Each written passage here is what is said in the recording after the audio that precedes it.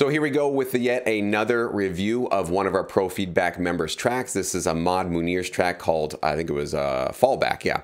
And it's an orchestral trailer track, so he's definitely trying to get into that trailer world. And no better pro to help me review this track than Mike Giannotto here, who's joining me. And Mike has been a very, very active and popular pro on our platform because Mike, like Trevor, has also been not only been a composer and a producer himself, which he still does projects now, but he's actually turned himself into a library owner, a publisher as well. So he actually has had experience on both ends of the spectrum, and not to mention that he's also done direct work for companies like Netflix. So he's actually worked in various outlets and various sort of positions in the sync licensing business. So if you really want a 360 view on the industry, Mike is definitely the guy you want to get to know, and he's definitely the guy you want to submit your music to and potentially get some feedback. So let's go ahead and take a listen to Ahmad's track here, and Mike will go ahead and start with our notes for it right afterwards. Here we go.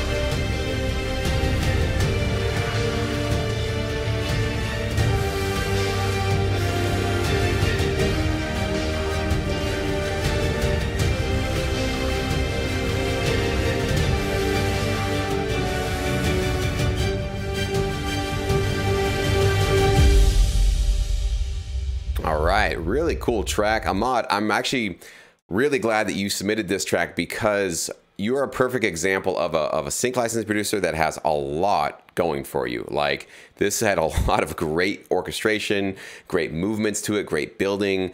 There's a lot of stuff in here. Like, you obviously just have a lot of natural talent. I think one thing that Mike and I are going to do in this video is basically just try to steer your talent in a licensable direction. That's about it, and that's pretty much all you need. I actually find that a lot of our members are in your camp where a lot of you guys have a lot of talent. You guys have a lot of great melodies. You have got a lot of great orchestration skills, but it's just now a matter of how do I make all of these great ideas and this talent work for the sync licensing business. And I really can almost predict that's pretty much all Mike's going to tell you to do, is to take your talent and push it this way. So really glad that you submitted this track, man. Well done. Mike, go ahead and give us maybe some positive things you liked about it to start off with. Yeah, for sure. No, this is a great track. This is really epic, has that energy, it has that build, it has really good builds. It's got the perfect blend of like sort of hybrid and electronic sounds mixed in with orchestration. There's a little bit of like sort of that guitar like at the end for drama. I personally thought that, you know, we could have had a little bit more of that sprinkled in throughout the track, but like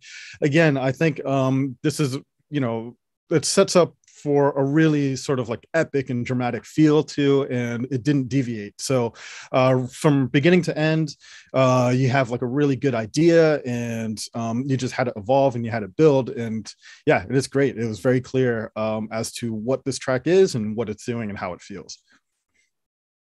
Absolutely, man. And what did you think in terms of the structure? Let's start with there, like where the track started, how it built, took some breaks, came back up. What did you think could be improved maybe with the structure? Yeah, so the structure is really good. The thing about this, though, is that trailer music is very specific because it has to achieve a very specific goal for like the trailer itself, not just the music in the trailer. So the music has to support that.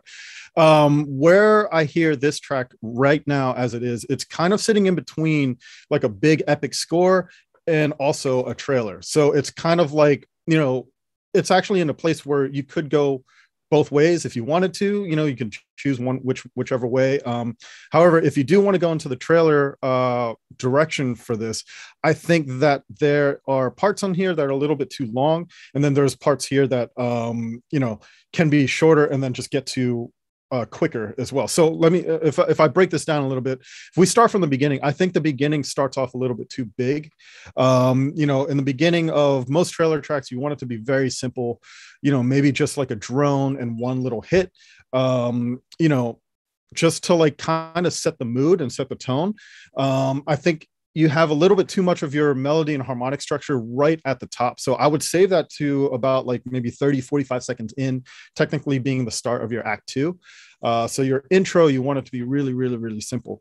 Your current act two, the way that you have it building, let me see here if I can see. It's probably, I think from your like 20 seconds to like almost a minute long.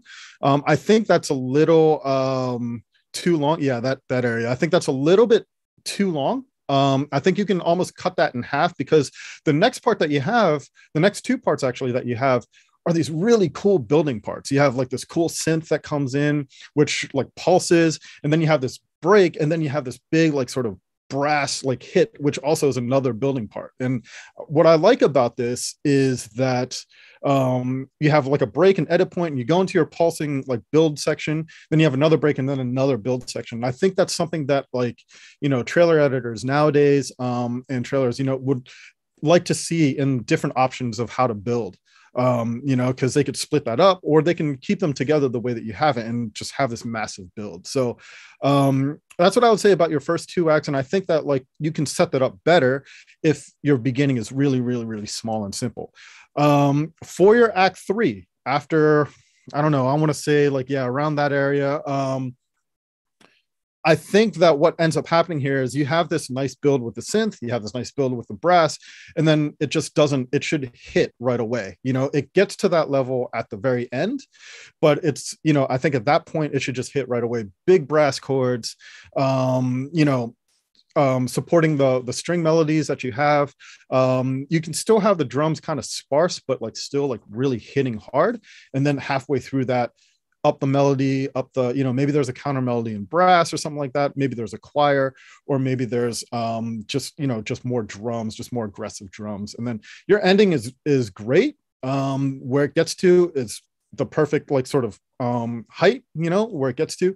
The only thing is with trailers is right after that, like maybe a bar or two after it decays, let it decay out, and then put like one little small, tiny little hit, just like a ping, you know, like a note on the root note, which kind of ties it back to the intro just a tiny bit. Those are kind of tricks that like trailer editors like to use for, you know, to hit like the end title screen and all that kind of stuff, you know, any end, you know, cards like with info and stuff like that for the studio. But yeah, I mean, it's, everything is there. You know, I would just say like it's just a matter of rearranging just a tiny bit, cutting some things and getting to, you know, your large impact parts like faster. Cool. Yeah, and I would definitely agree. I think the one critique I would pick out is exactly what you said. There's a little bit of fat in the beginning first two acts. There's just a lot moving, and it just feels a little repetitive. It grows a little bit for sure. You're adding new elements, but I'm not really sure we need all of this. I almost think that this track is probably 45 seconds too long, probably maybe 30 seconds too long. So I think either half of this section or even a bigger chunk of the section could be cut out. And you can treat this much more like just one big crescendo from the start of the track up to this large riser. Because you kind of have this nice rise and then it comes down and then it rises again. So you have a few different ways to kind of build up the track. And I didn't feel like the beginning needed as much of the tension and as long of the tension as we really had it there. So it's just a little bit unbalanced. And I agree with Mike that for sure on that last chorus, like you come in with these big drums, which is awesome, but the horns aren't there. There isn't this big like triumphant, bah, here's the third act, you know? So I would agree with him. You probably want to either make this part a lot more subdued and build it up until a final act, and maybe you want to extend this final act a little longer, or just start those horns right here where this part comes in and then build up more towards the end so we don't obviously copy and paste the entire thing twice. But yeah, and I would say, I don't know if, I don't want to step on your toes, Mike, but is there anything mixing and mastering wise maybe you want to touch on? Or The mix sounds really good. I think that like so this could also be a little bit personal taste as well. I personally like thicker drums, you know, and I think this is a you know, this is really isn't anyone's fault, I think, except for like some of the sample libraries, because a lot of those hybrid hits that are used tend to the hits tend to be heavy on the high end, just out of the box. So I would just watch for that. And either it's by layering like a thicker drum underneath that to make them really pop, or, you know, because sometimes whenever those sounds get layered into the mix, all you hear is the top, and then it just sounds kind of like a dirty crash rather than like a massive hit. But yeah, as far as frequency range and balance and everything like that, I think everything works really well. I did hear certain instances, especially like in the final hit, you have this like really big subby like sub boomy hit, which adds a lot of impact on that one. I think that you can probably sprinkle that in other places along the track, maybe even especially more in the third act, because that give it like, you know, sort of that final hit that you have just had a lot of impact, you know. And if you have that all throughout like as accents throughout your third act, that'll make that third act sound a lot bigger too. absolutely, yeah. And only one note that I can add is the track was just a little on the quiet side. I just noticed from previous tracks that I've reviewed here that I had to turn up my speaker a little bit more for this one, Ahmed. So you can definitely get a little more aggressive on your mastering volume, limiting volume, however it is you're doing that. But because like again, like all of your instruments are amazing, the orchestration is there, but this is kind of just, I think, how it works a lot of times in sync licensing. You can have an amazing track and everything's just beautifully licensable. And it's just a tad, especially in the trailer world, yeah, it's just a tad quieter than the next track. And the next track is just as great, but it's just at a max volume. Your track will just not feel as big, as epic, as impactful, even though we're literally just talking about turning a knob. That's about as far as we're going with this. So that's what I don't want to see a lot of producers getting in the habit of. And the reason why I always bring that note up is because that was the biggest issue I had in my early career, is my tracks were about probably 6 dB quieter than pretty much the average track in the catalogs that I work with. And that's because I just didn't know what I was doing mixing or mastering, or at least the best that I could do was to produce a kind of a quieter mix. And I know for a fact that, because I would listen to them back to back, I listened to my track and listen to another track, and it's like mine just didn't sound as present. It just didn't sound like it was as much in the room as the next track. I think I liked, you know, I liked what I was producing and composing. I liked my riffs and all my ideas, but just the execution of not having that volume presence there, it really, I think, negatively impacted my placements early on in my career. So I always try to harp on that, to don't do all this work and at the very end submit something that's just, you know, 6 dB quieter than the next guy's track. So yeah, just make sure that you are always using a reference track, going to some libraries, and A/B comparing your mix to the ones that are already out there being released that are top notch, and make sure that your tracks really are matching them volume wise to the best of your ability. So that's awesome, Mike. Do you have any last minute thoughts for this composer before we wrap this one up? Yeah, for sure. So just to add on to what you said about mastering side and loudness, especially with trailer music is, you know, mastered at very, very high levels. It's almost like EDM, you know, just how high it goes. And it's interesting because you would think that it's orchestral, you know, it should sound open, and it should sound like sort of there's like a purity involved, but like it's funny, the mixing and the mastering techniques in trailer music is much more akin to like EDM than it is actually to orchestral or score music. They are able to get that open sound as well, so a little bit of that is a trick with how you handle compression and stuff like that during your mix down, and also using stuff like soft clippers and stuff like that on certain instruments. So it is a trick between, you know, that play between mixing and mastering to get the level up to that high. But like, yeah, definitely listen to a lot of trailer music, see how, you know, you'll get the sense of as to how much it smacks really. And that's just kind of what you're up against, unfortunately. But like once you hit that though, this will sound really massive. So totally. Yeah. So you definitely have all the elements there, Ahmed. So definitely keep with it, keep going with it, trim the fat a little bit, crank up your volume, and you're definitely on a really, really highly licensable path here with this music. So well done, man. So I hope you guys enjoyed this feedback. Hope you guys learned something, maybe take something that you can apply into your music. That would obviously be the best possible scenario for these videos. But if you want feedback like this on your particular tracks, you do need to join us in Pro Feedback. It is the only way that Mike and myself can listen to your music and can give you guys reviews just like this. Every single month you can get a review from Mike or from any one of our pros. You get to decide that from month to month. And every month I do a monthly live review with all the members. So if anybody wants to show up and submit a track for me to review your track live, you can absolutely do that as well. And on top of that, we do these bonus reviews where I release them to YouTube. So there are basically 3 different ways every month for you to potentially get a review. And right now we still have a very massive discounted rate on the monthly plan for Pro Feedback. But that will not be around forever, because I will definitely be raising the prices once our membership levels get to the point where we need to kind of slow down how many people are joining the platform. But you do have an opportunity right now to join at a pretty great discounted rate. So I highly encourage you to check it out at least. The link is in the description box below.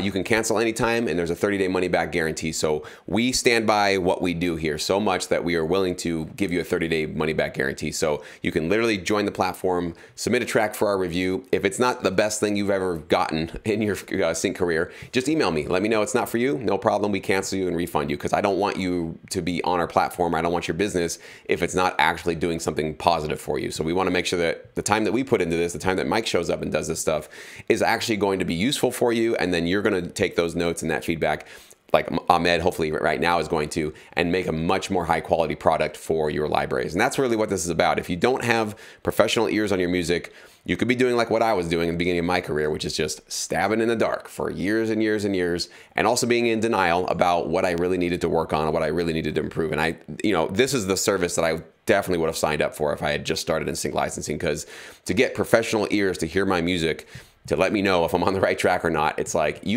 try to find a sync producer that's got the time to give you that kind of feedback. It's very difficult. Everybody's busy, very, very busy, but this is a very affordable way for you to get that kind of feedback on a monthly basis, so you can do a check-in and see, are you going in the right direction, or do you need to course correct on some of your producing, mixing, or mastering skills? So very powerful stuff. I encourage you guys to check it out. So thank you so much, Mike. Appreciate your time today, buddy.